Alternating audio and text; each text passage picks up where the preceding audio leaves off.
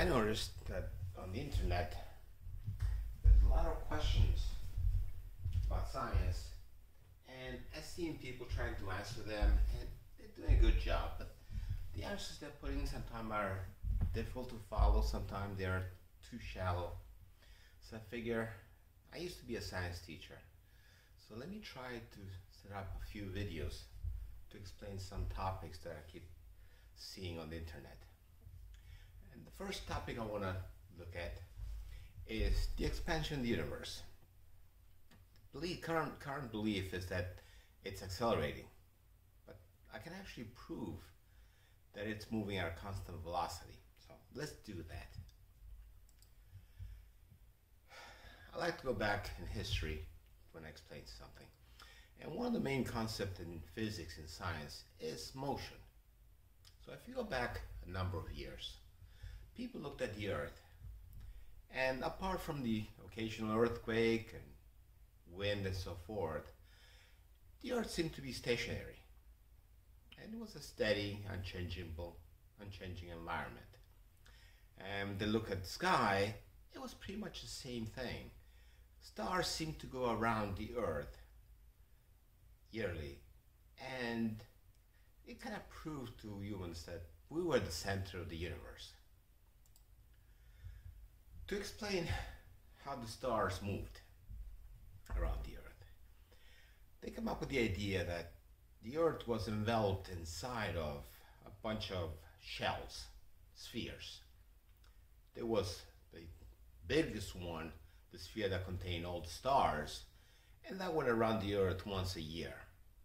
And there was another shell, another sphere that the sun was stuck onto, and it went around the Earth once a day.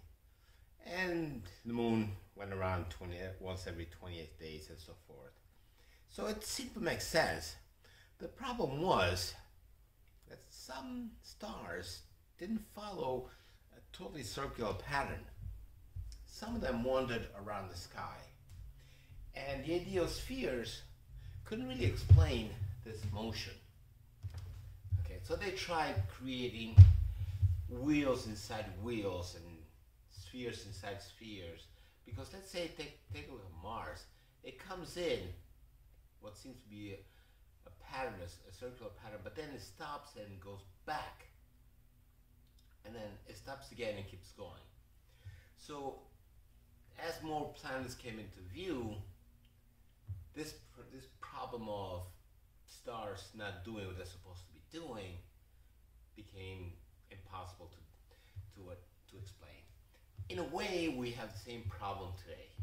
It's with dimensions.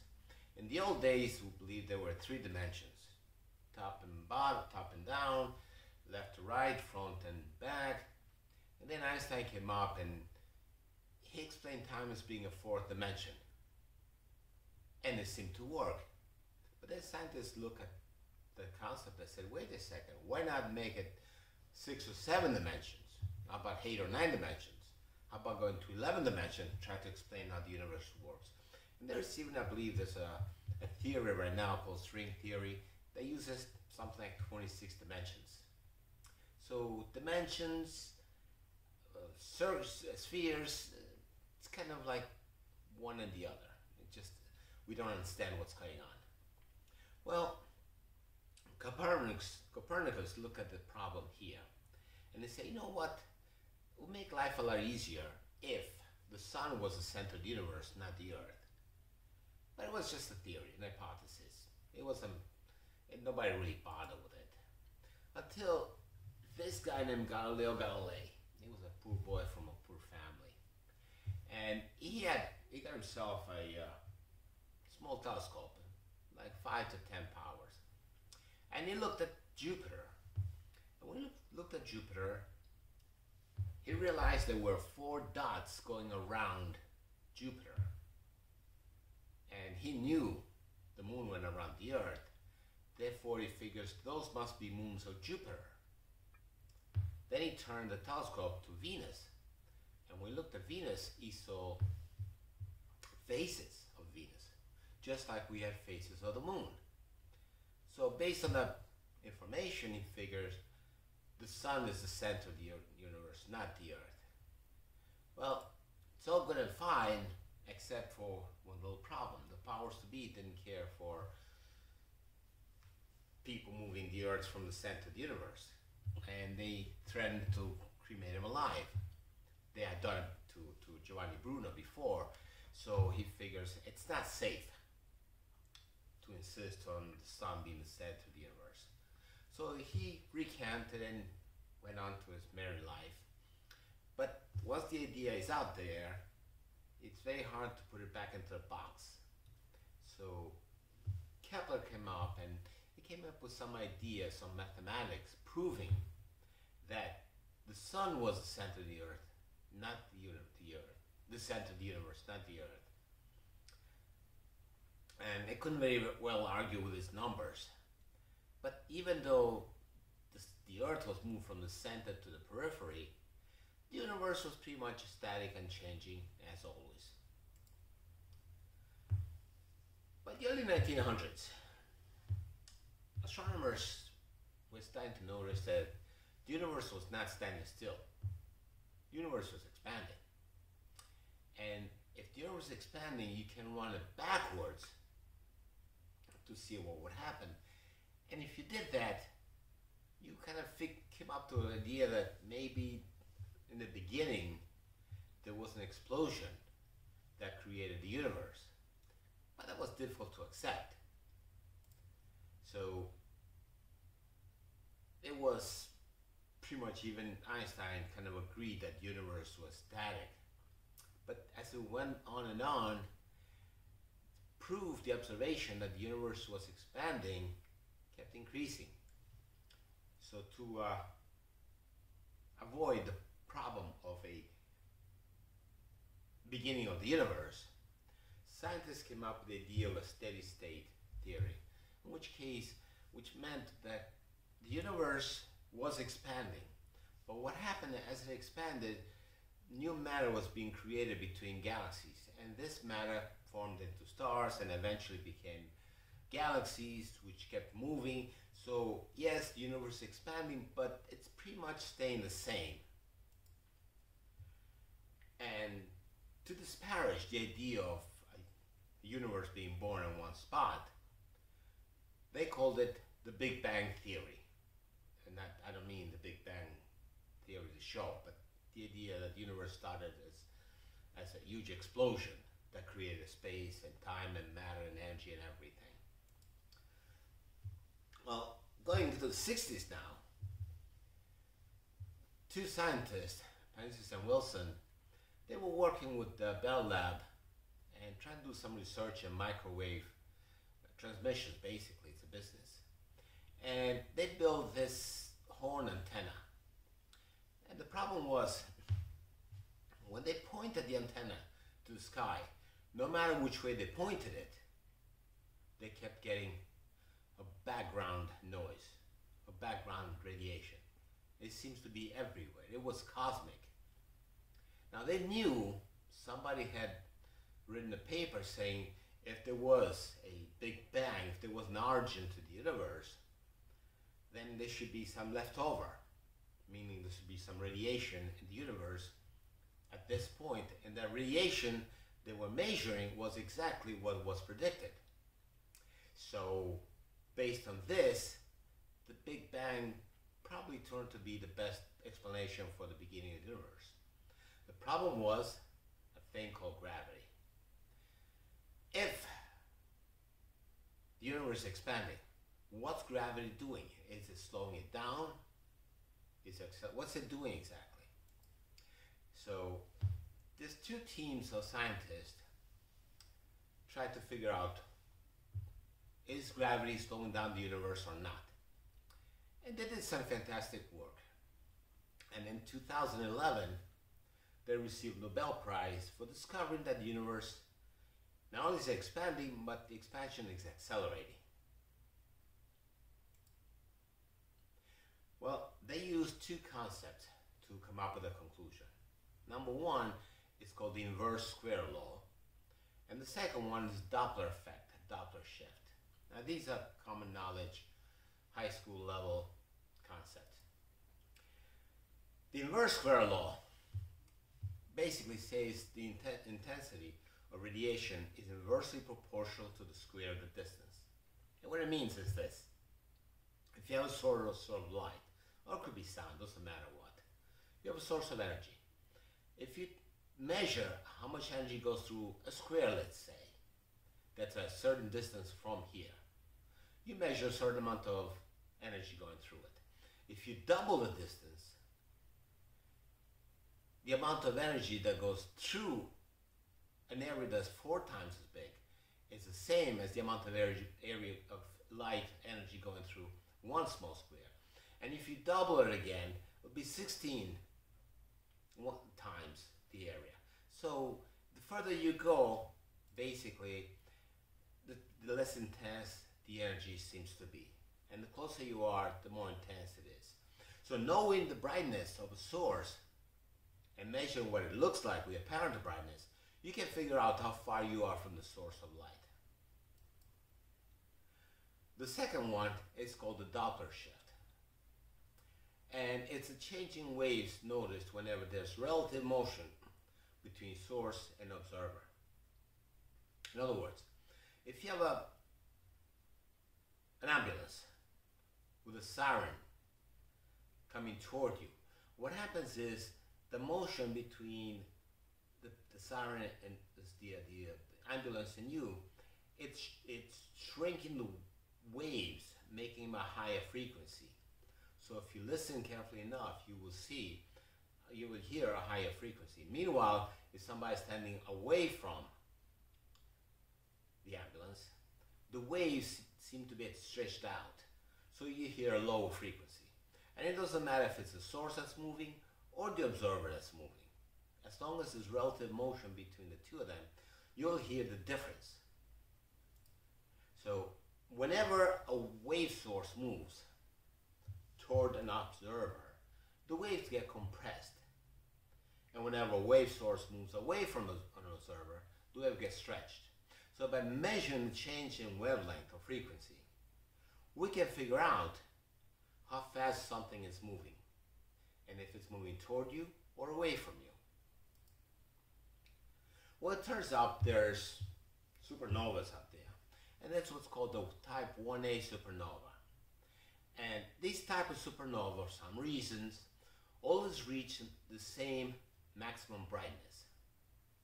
So by measuring how bright they are as compared to the actual brightness, we know how far they are. And by measuring the Doppler shift, we can tell if they're moving away from us or toward us and how fast. So when they did that, they graphed it, and they came up with this graph like this. If you notice the graph, it seems to have an upward curve, which means stars, supernovas are moving away from us at an accelerating rate. They're moving faster and faster. The further you are off, the faster they seem to move. So they got a Nobel Prize for figuring out that the universe is expanding at an accelerated rate. Now there are two problems with this conclusion. Number one, objects can only be accelerated by a force, and that's Newton's idea, F equals ma. The force is that gives an acceleration to a mass. So when scientists realized that the universe is expanding, then there must have been a force causing the expansion, but we don't know what it was. And in science, an unknown is called the dark. So they had to come up with the dark force, which was not a good way to phrase it. So instead of calling it dark force, they called it dark energy. And we're looking for it, but we can't find it. The second one, and this is a major problem with scientists.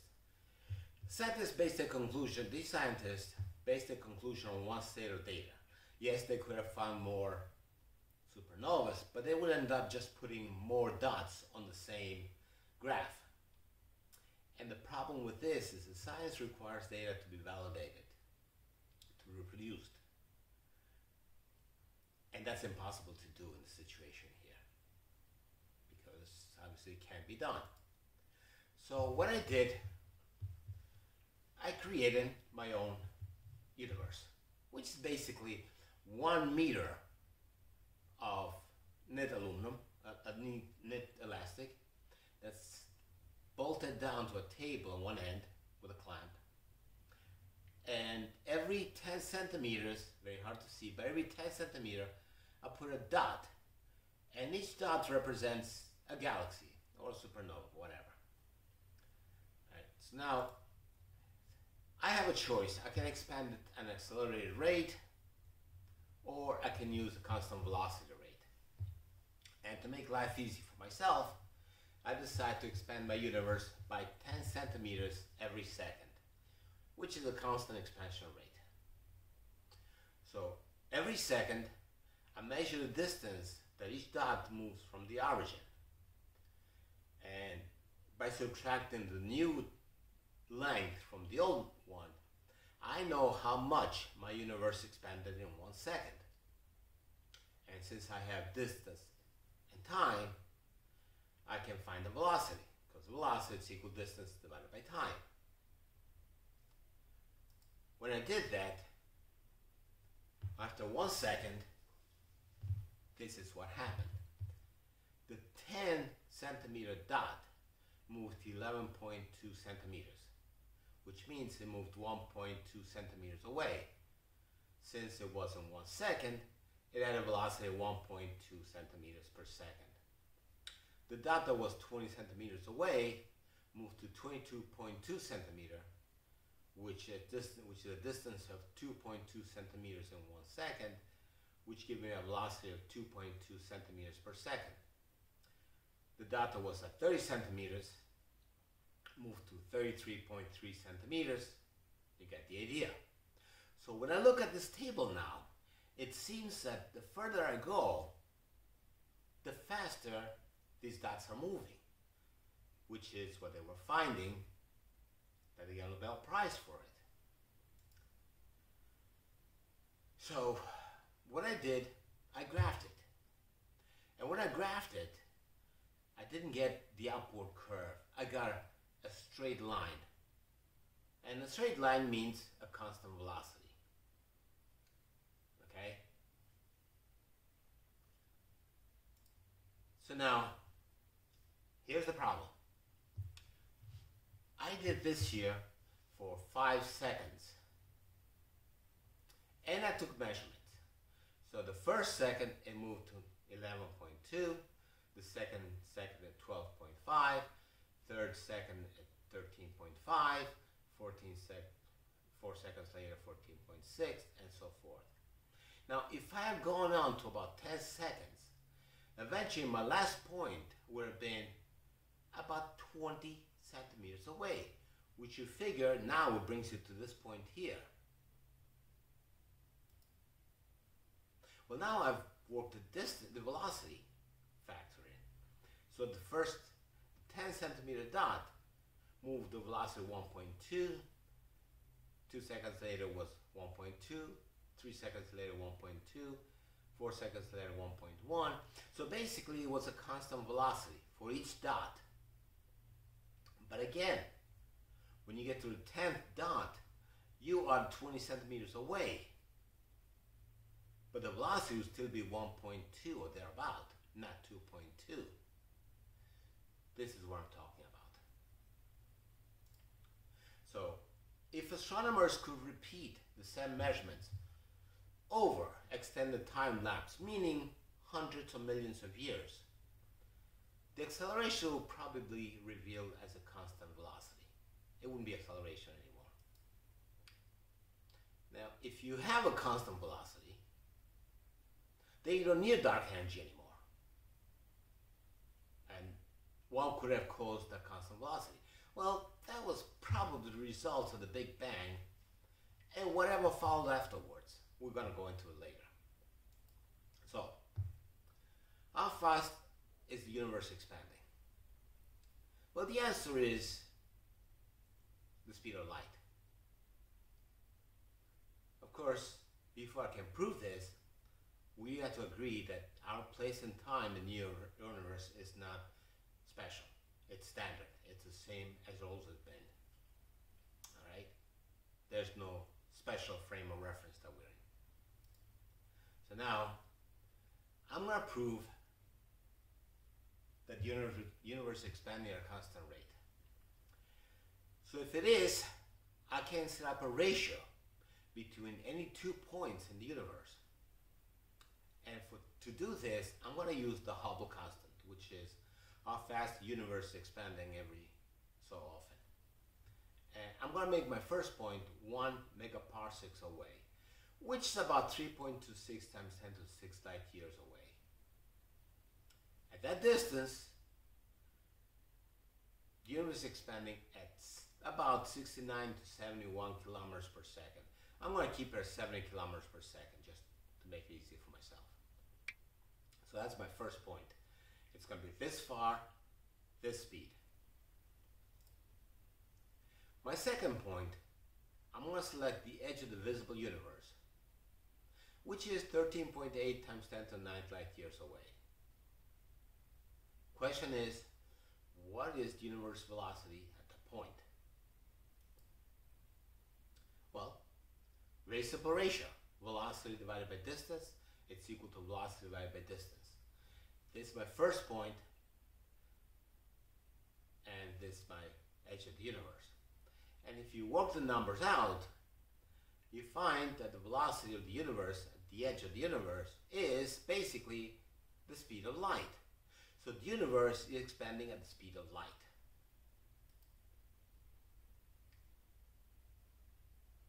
So the universe is expanding at the speed of light.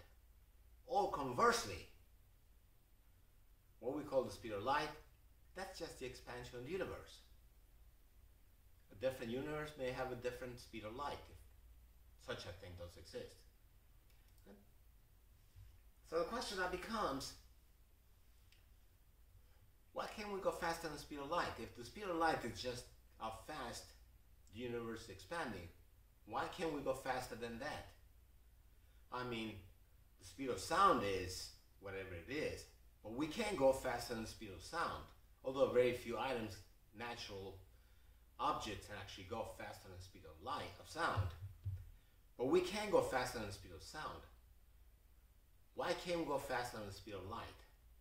That's a different problem altogether. So, I understand that the motion of the galaxy points to universal expansion. The expansion of the universe has nothing to do with the galaxies, they behave. And even though I'm assuming the universe has a radius of 13.8 times 10 to the 9th light years, I'm aware that by now it's bigger than that. So the question becomes now, what is space if it can expand? And that's my next video. If you follow this presentation to its logical conclusion, you realize that scientists are locked in a conundrum. You see, some scientists are intent on determining exactly what dark energy is, where it is, what's it doing, while other scientists are struggling to pinpoint the exact value of the Hubble constant. The problem is this. Dark energy assumes that the universe is expanding at an accelerated rate, while the Hubble constant assumes that the universe expansion is proceeding at a constant velocity. Well, this expansion cannot have a constant velocity and acceleration simultaneously. And in my presentation, I proved that the universe is expanding at a constant velocity, and the velocity is the speed of light. Now I'm going to make a new video in which I'm going to discuss space, or space-time, what it is, and is it uniform, or is there difference between from place to place?